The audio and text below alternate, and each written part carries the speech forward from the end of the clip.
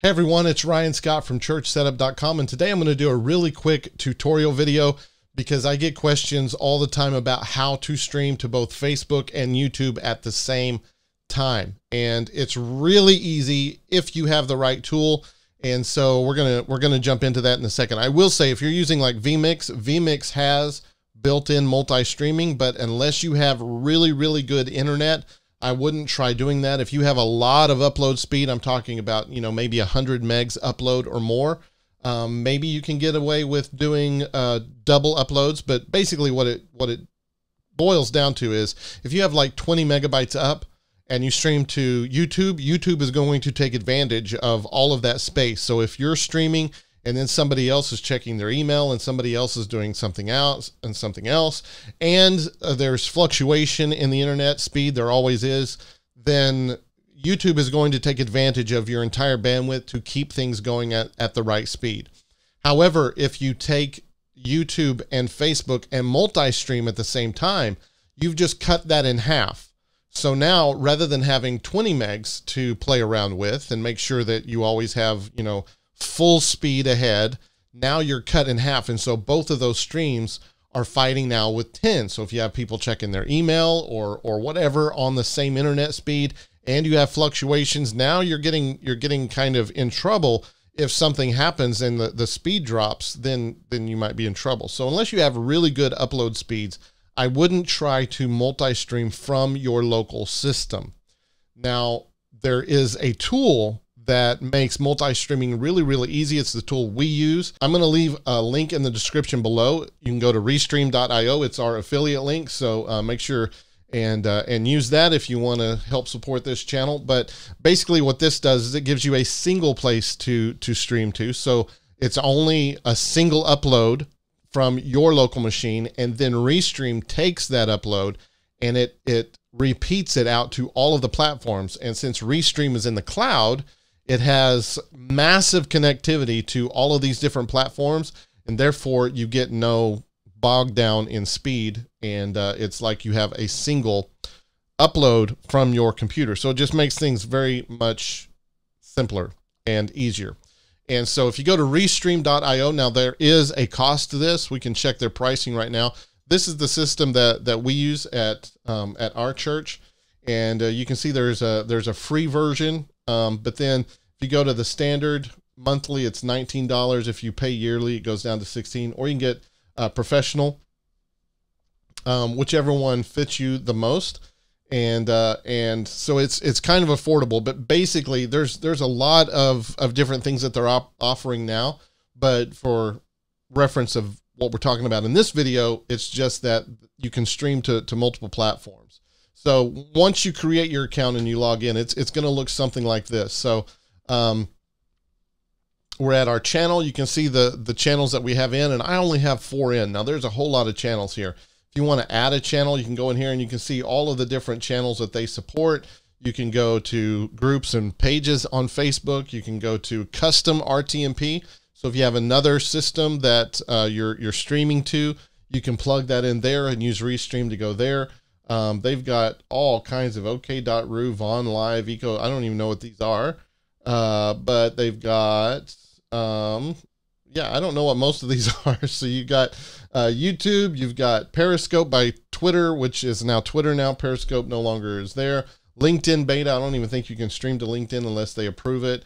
But you've got Facebook Live and YouTube, which are pretty much it. And when you plug those in, it looks like this. So I've got Facebook and YouTube for, you can see here, this is a church setup channel. So I've got YouTube for church setup there. I've got Facebook for church setup there.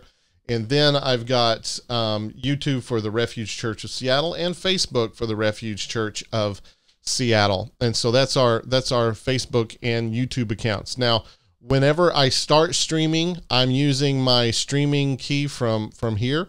So this is my server settings. This is the stream key. I just copy it right there, and I plug that into Ecamm Live, which is what I'm using to record right now, or OBS, or whatever I'm using. And whenever I start streaming, it shows up right here, a preview video file right here. But if you see all of these switches are off, it's because when I start streaming, I don't want to send it immediately. I want to make sure everything is going right before I actually turn it on to the thing. So I'll start streaming so that I can see the preview there. And then I want to come over here and click update titles. And this gives us a chance to, update what our title is going to be. This is what's going to show up on Facebook or YouTube. And then I can put it in the description down there and then update all. And what that's going to do is it's going to update all of these. And then for YouTube, if you have a video already scheduled, what I do is I go in here before I go live and I click edit settings. And under the event, if you have any live stream scheduled, they're going to show up under the event. And so then you can just select it and click save, and it will stream to that event that's already scheduled. The reason I bring that up is because if you don't do that, it's going to create a brand new, just like you went live now, it's going to create a brand new video feed on YouTube.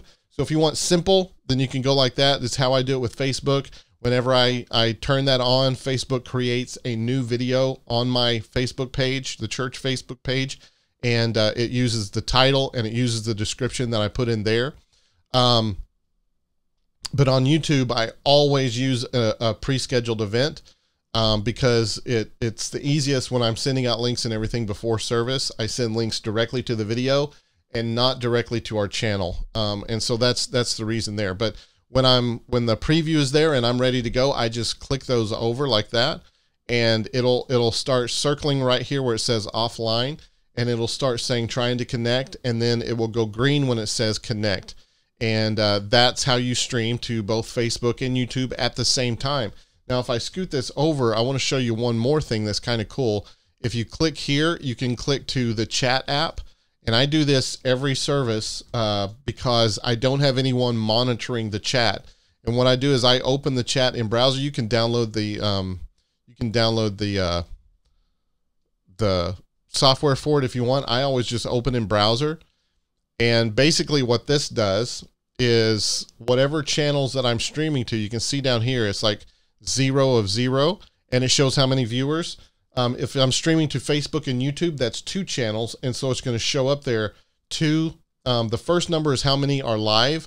The second number is how many I'm trying to stream to. So if I go live to Facebook and YouTube and, YouTube fails or something, then it does connect to Facebook, it'll say 1 of 2. But as long as I'm live to everywhere I want to go, it should say 2 of 2 or 3 of 3 or 4 of 4 or whatever. And then this kind of shows you how many viewers you have on both platforms. The cool thing about this chat is that it pulls in chat from all of the platforms that you're streaming to and aggregates them in one window. So if someone's saying something on YouTube and another person's saying something on Facebook and another person saying something on another platform that you're streaming, it'll take all of those chats and bring them right here. And if you respond and you type something here and you send it, it sends it out to all the channels. So you can respond very easily there if you're wanting to respond in chat. And that's really good with Restream as well. If you're using Ecamm, which I'll give a link down to that. If you're on Mac and you're streaming from an Apple computer, then Ecamm Live is probably the best software. It's better than OBS. It's what I'm using to record this right now. But if you're on Ecamm and you're using Restream, then Ecamm will actually bring in the comments from Restream, just like it does from YouTube and Facebook. And so you get to see in Ecamm Live, so you can bring them on screen and everything. You can actually see the comments and everything flowing through as well. So Restream is really, really cool. They're adding new features all the time. Matter of fact, now, if you're using like the A10 Mini Pro to stream, and you're coming into your computer through the USB connection, you can just go to the Live Studio here and select your USB source as your source, and you can stream without Ecamm or anything straight from here. But I don't like doing that. I like going through Ecamm Live for mine, so I'm blocking all of those. But it's a really good platform, so that's the one I recommend. They didn't sponsor this video, by the way. I'm supposed to say that on YouTube they didn't sponsor this in any way. It's just what we use. We've had them for a long time. Matter of fact, I have a lifetime account that I've had for a long time, and so I'm not paying the monthly fees, but it's worth the monthly fees if you want to stream to multiple platforms. And there's so much they're packing so many features in there that it's really good. So if you're wanting to stream to multiple platforms, if you're wanting to stream to YouTube and Facebook at the same time, I would just use Restream. It gives you one single upload. So you go one stream up to Restream, and then Restream repeats it all out. And you can have a really solid stream going out to everything, and it just works. It's really handy to have. So I recommend that. If you don't have it yet, click the link in the description. It'll take you. You can sign up, and it's our affiliate link. So we'll get a little bit of, I can't remember what we get from that. But anyway, it's our affiliate link anyway. So if you want to click that or not, just go to Restream.io and sign up for the software. Get a trial. Try it out. See if it works for you. If you have any other software, I know there's like Vidyard and stuff that other people are using that I didn't really like. But if you have one that you like that's not Restream, let us know in the comments. Let us know which one you like better and why. But hopefully this video was helpful to all those that keep asking that question. Now I have a video to send you to and show you how to do it. And so hopefully that was helpful for you. If you don't mind clicking the subscribe button down below, if you want more videos like this, if you want tips and tricks and techniques and tech reviews and things like that when it comes to video, church live streaming, all of that, go ahead and click the subscribe button and then click that little bell as well. And you'll get notified whenever we publish a new video. We go live all the time. You'll get notified when we go live, and hopefully we'll be a good resource for you. If you have any questions, you can send them to support@churchsetup.com, and we'll try to answer them in our content, and hopefully we'll all learn to get better together. Thank you for watching, and we'll see you on the next video.